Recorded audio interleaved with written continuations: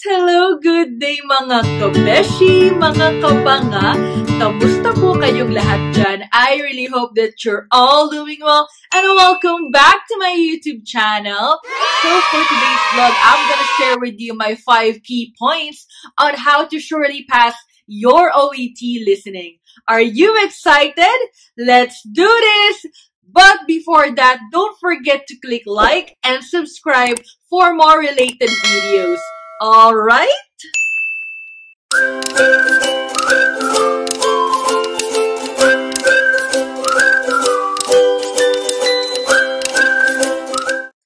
First, let's have a recap about OET listening.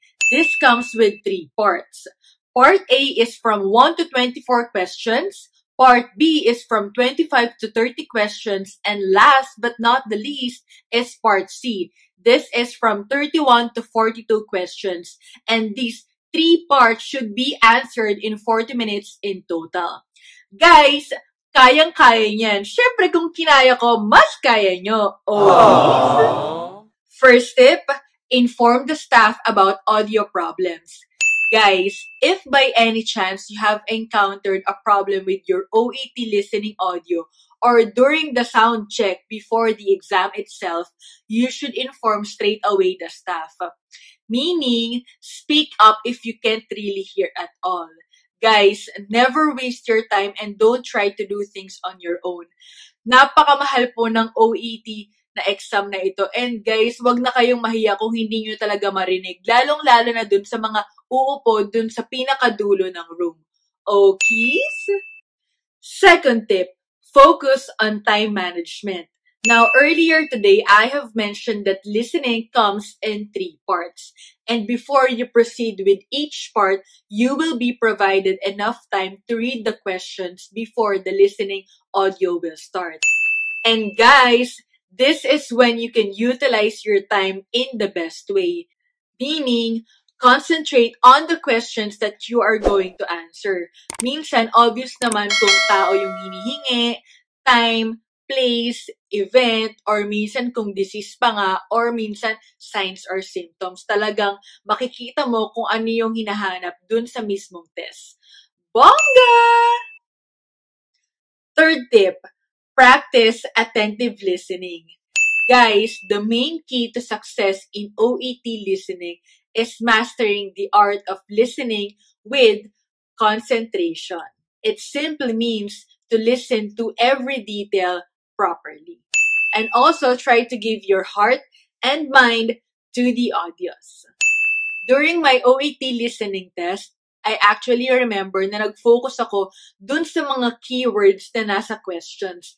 And also, guys, pwede rin kayong mag-focus dun sa synonyms, antonyms, and other phrases na nandun sa sentences sa listening test.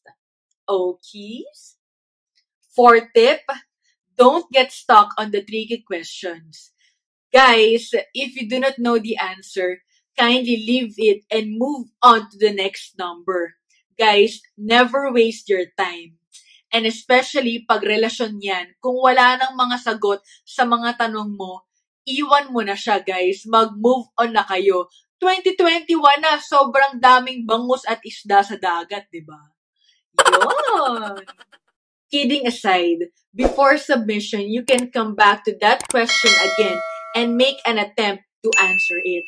Guys, wala namang masama dun, especially kung common naman yung sagot na hinahanap, di ba?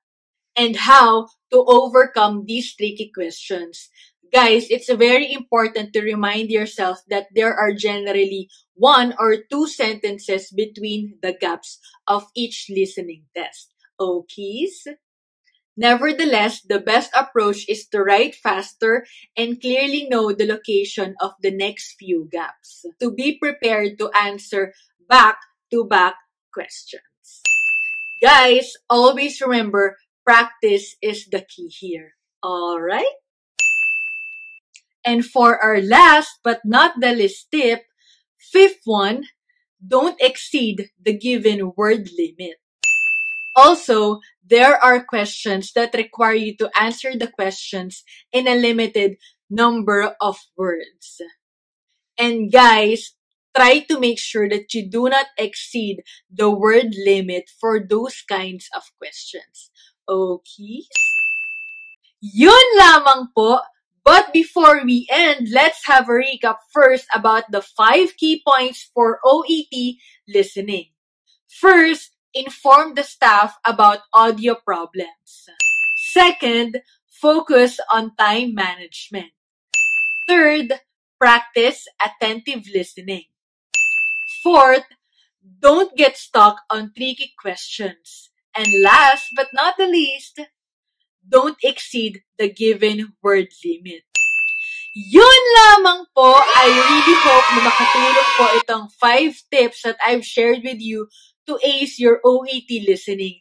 Guys, practice is the key here every day. Naalala ko nung nag-aaral pa ako for OET listening, talagang kahit pauwi ako ng bahay, kahit papunta ako ng work, talagang nakikinig din ako ng mga podcast online, even yung mga subtitles dun sa Netflix na pinapanood ko na related sa medical field, talagang naka-turn on yung subtitles para syempre familiarize din ako sa spelling. And guys, importante talaga to practice every day. Isipin nyo na lang yung goals nyo sa buhay. Always keep your eyes on the prize. Aww. Yun lamang po.